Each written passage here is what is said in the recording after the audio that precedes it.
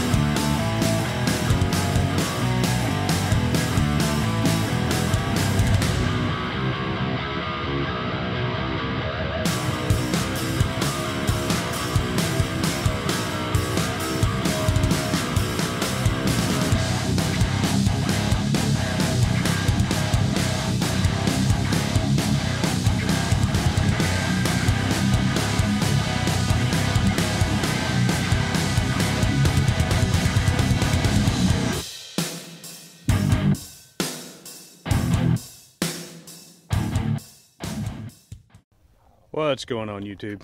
So I promised you in my last video we got a little project. Putting an RV plug on my service pole here so we can plug the camper in while we pack up and clean up before and after camping trips. Reason we really want to plug it in is, number one, don't want that refrigerator running on propane for a couple days while we pack. Number two, when we go camping in the summer, it's 100 degrees here. We would really like to be able to run the air conditioner. So what I'm going to do is walk you through what I've got for that project. First thing I got, a cup of coffee. Second thing, I got some 14-3 wire. I got some 3/4 flexible waterproof conduit.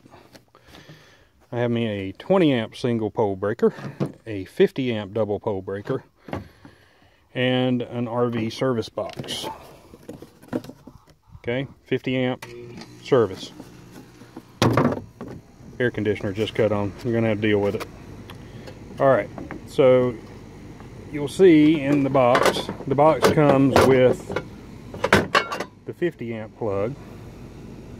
It does not come with a 110 amp plug. I put that in there, which I will show you right now. So here's how I'm going to go about adding this 110 volt outlet to my 50 amp service box. What I really wanted, like I say, was one of those RV service boxes that has the 50 amp plug, the 110 volt plug, the 2 breakers and all. Cheapest I could find that was on Amazon. It was 110 bucks. This guy was $27 at Lowe's. And all the parts that I got for adding this box cost me about 75 bucks. So what I'm going to do is take this panel out.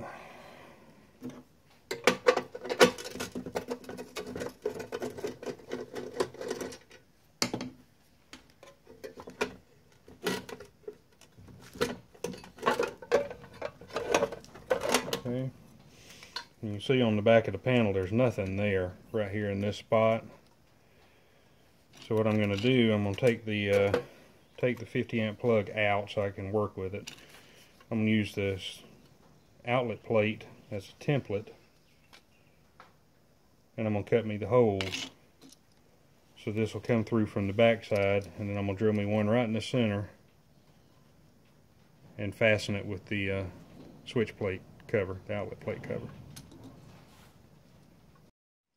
Okay, so I got the plate out, so I'm going to turn it over to the back side. I'm going to take this guy,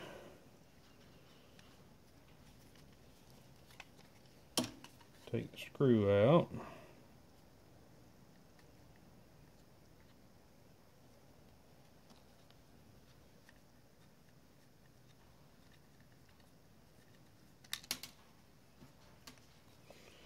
Okay, I'm going to use this as a template. Now I want to be careful to make sure that I give that outlet enough room on each side. Okay. So I want the center of it right about there.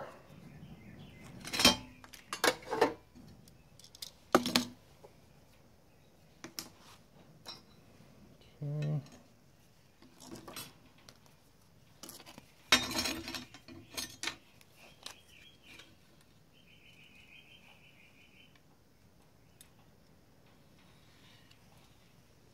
Just for reference.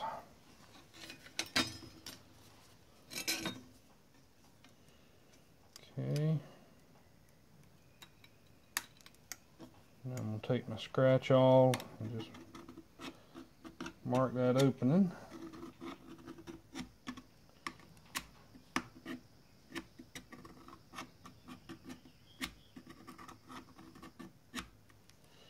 Mark that opening. Just make a quick cross mark there where the screw needs to go. Okay. And that's what I've got to cut out, those two spots, and I got to drill me a little hole right there.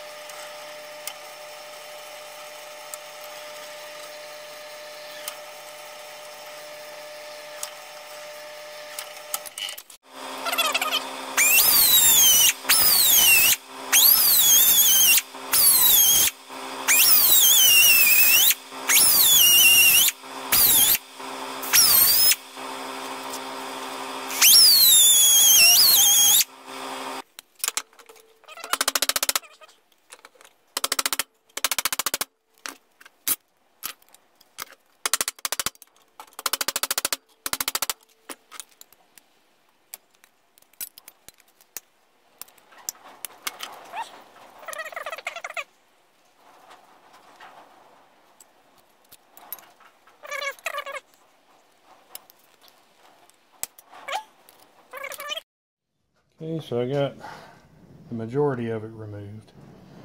I'm going to get my other die grinder and just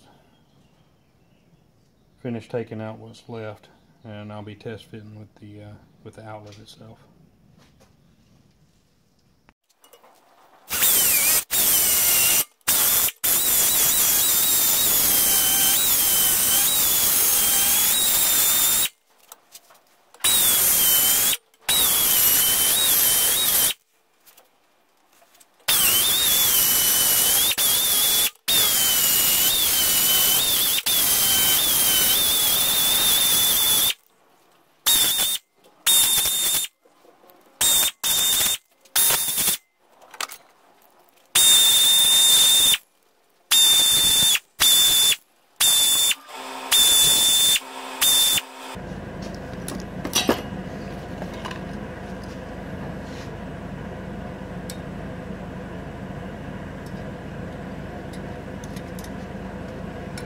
Alright,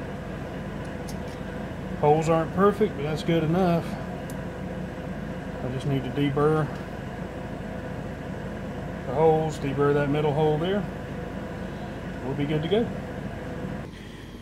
Okay, so that's how I got the 110 amp plug in there.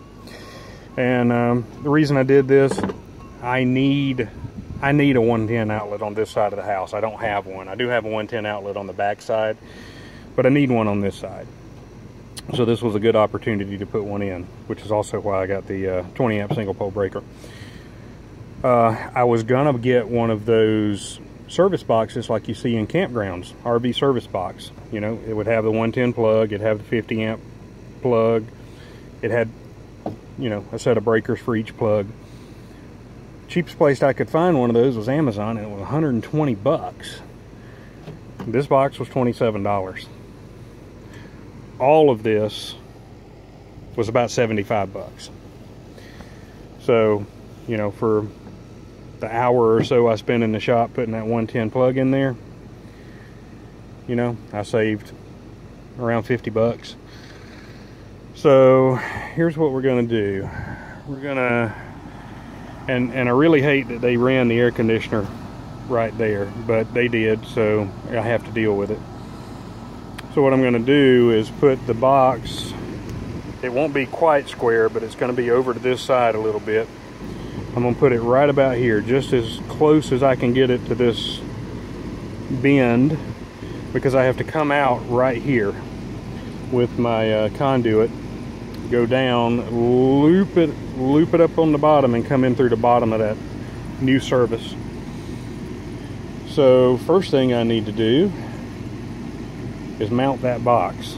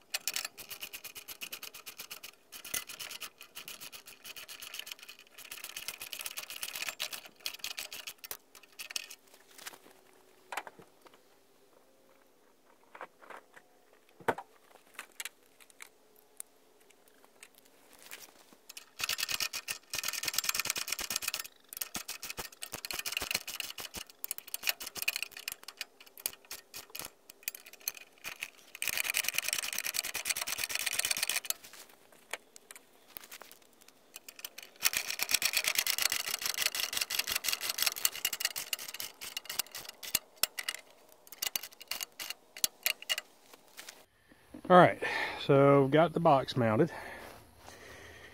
Now I need to run my conduit. It's gonna have to go from here,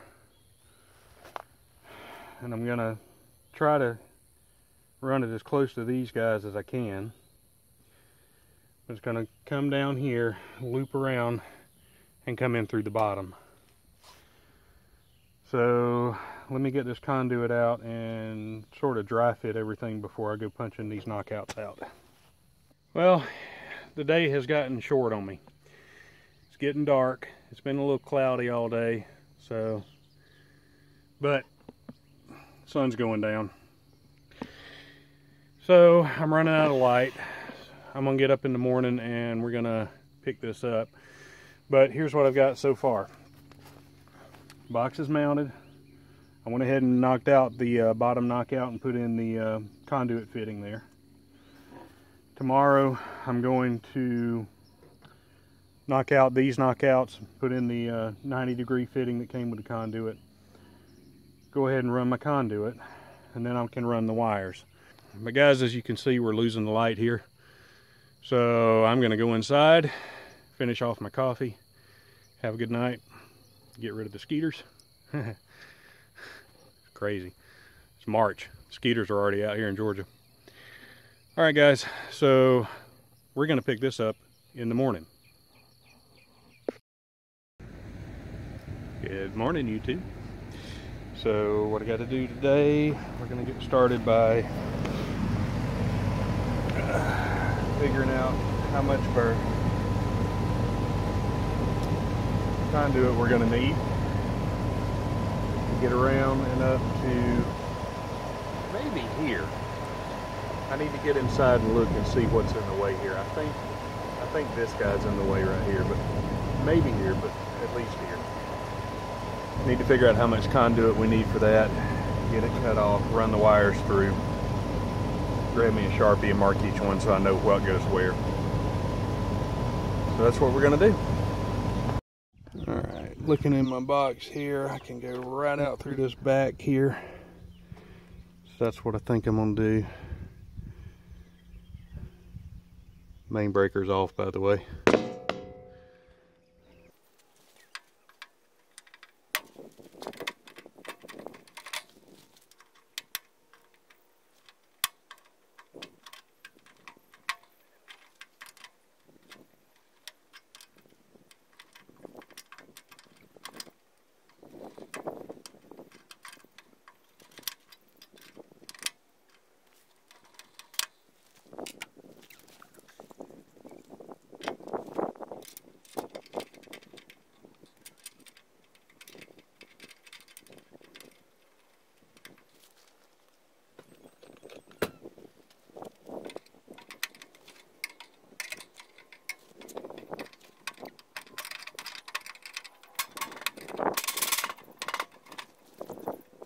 Alright, so what I'm going to do now is grab my conduit down here. Go ahead and run my wires through it so I can go ahead and push it in here. Once it's pushed in here, it should be watertight and it shouldn't come out. So I want to get my wires going through there and into the box. And then I can figure out how long it's going to take me to get down and loop around and come into the bottom of my new service here.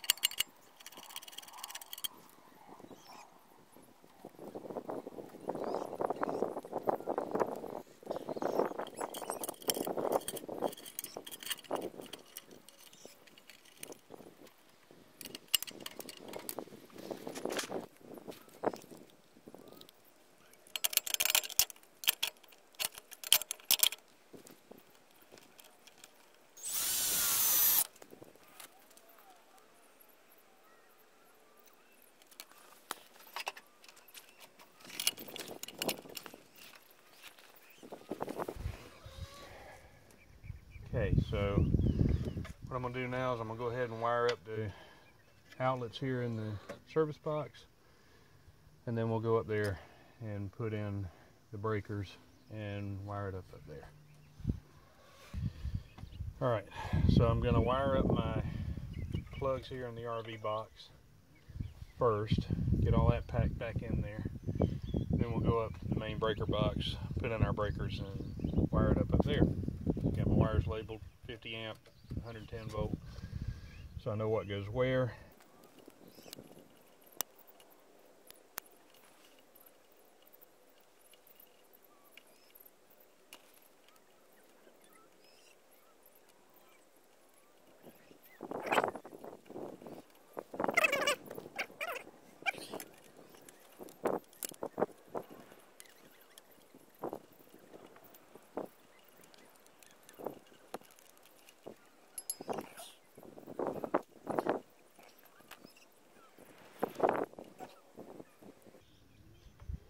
So I'm not sure what code says, but I'm going to use white and black for my legs. So this will be my neutral.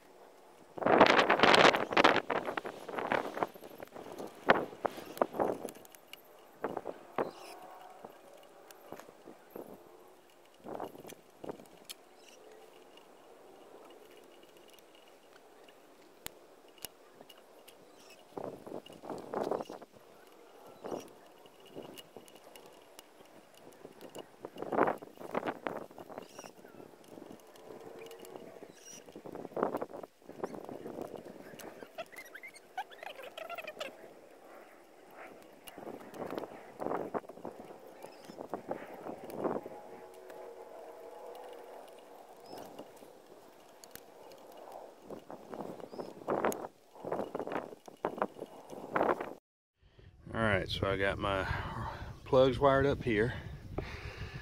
I'm going to put my breakers in here and wire them up.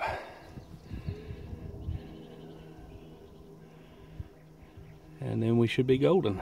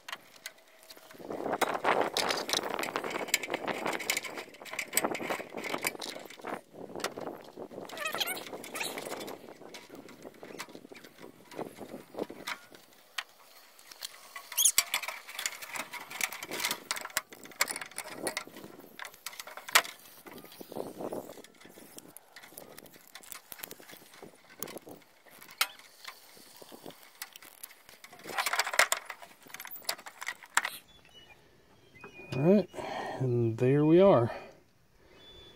2 hots, and just so we're clear, okay, you see the size of those wires, you see the size of these wires. These run my air conditioner, so they're set for 30 amps. Air conditioner's 10 feet away.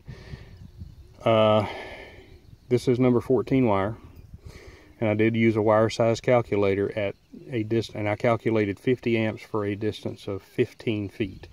This is going about 5, maybe 6. So this is actually oversized wire for what I'm using, for what I'm using this circuit for. All right, so we're clear there. That's my house. I'm gonna turn that on so I don't forget. I'm leaving the main breaker off till I get the plugs set back in the box the way they're supposed to be. And then I need to go grab a voltmeter because I just want to check these. I'm gonna turn the 20 amp one on first, check it, make sure I have voltage to my 110 plug. Then we'll turn the 50 amp one on and see what happens. So, did you catch my 2 mistakes? I did. All right, first mistake was I crossed up one of my hot wires and my neutral. I used white for one of the hots, on the plug down there. Went back, changed that out. So the 2 hots, red and black here, or the hots red and black in the plug there. The other thing that I made a mistake on was calculating my wire size. I calculated 50 amps to run about 15 feet, which is about double the length from here to the plug. I neglected to take into account the 30-foot cord on the camper. So this circuit's also another 30 feet long. So I went back and recalculated, and number 10 was the size wire I needed. So I went back, got me some number 10 wire. Let me tell you something, 3/4 inch flexible conduit, number 10 flat and number 14 flat 4-wire conductors, they don't want to go through there. That was about an hour fighting with that snake trying to get that through there, but I did, got it through. So I got everything wired up just like I showed you earlier. And it would have been really easy for me to go back and just erase all the footage from before and fix my mistakes, and you'd never know the wiser. But hey, things happen. I'm not afraid to show it to you. So got this all wired up. Breakers are off, mains on. You can tell because the air conditioner's running. I got a voltmeter So I'm gonna get down there, I'm gonna turn on the 110 outlet first, make sure I have 110 volts down there, okay? Then we're gonna turn on the 50 amp 240 outlet, make sure we got 240 across the legs and 110 from each leg to neutral. Okay, we're gonna do the 110 first.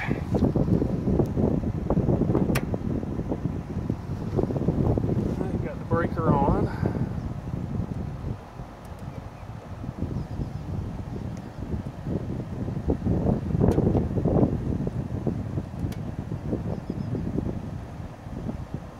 There we go, 123 volts.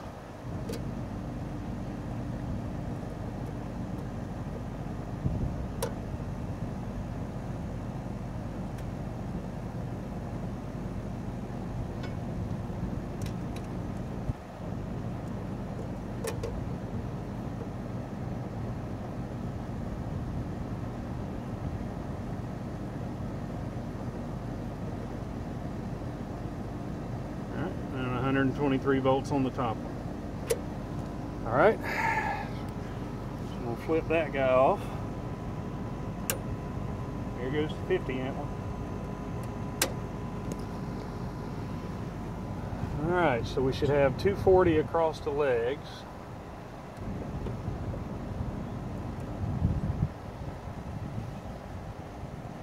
All right, 248 volts. And we should have about 120 from leg to neutral, 123.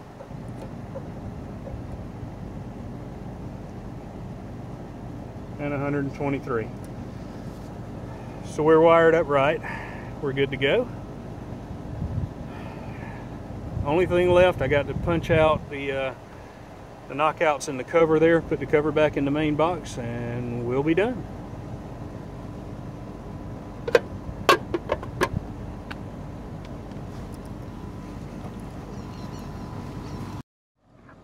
So I forgot to hit record,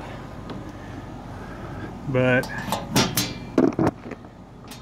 last thing I had to do, punch out the knockouts in the cover, so it will go over the breakers, put the panel back in, on my breakers, and we are done.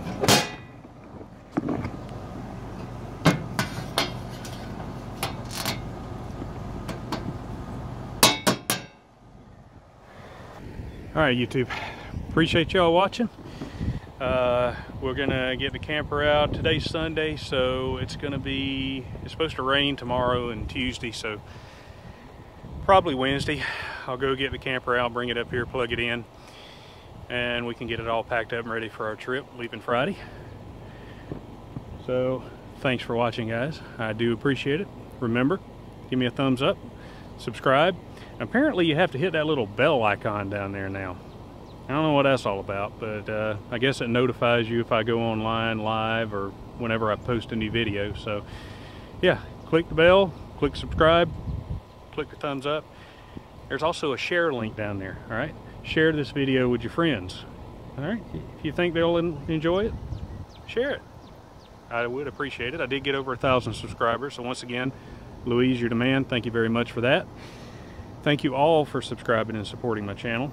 Also, got my Amazon affiliate link down in the description. If you're going to buy anything off Amazon, it doesn't cost you a thing extra. Just click that link. I think it's good for like 24 hours. So you click that link, and anything you buy in the next 24 hours, I get just a little smidgen of it. It's not a lot. It does help. Just like subscribing helps. And so if you also service items for this 2014 truck, any diesel Ford pickup of this generation, all of the maintenance items that I use, also affiliate links down in the description. Once again, guys, thanks for subscribing. I got to go put front brakes on this thing. I'm not going to video that for you because I already have a video on that. I will put a link to it up there. So guys, thanks once again. Take care. Have a great week. I'm going to try to vlog our trip, so we'll see how that goes. Don't know if my wife's going to really enjoy it. We're going to see, all right? Thanks, guys.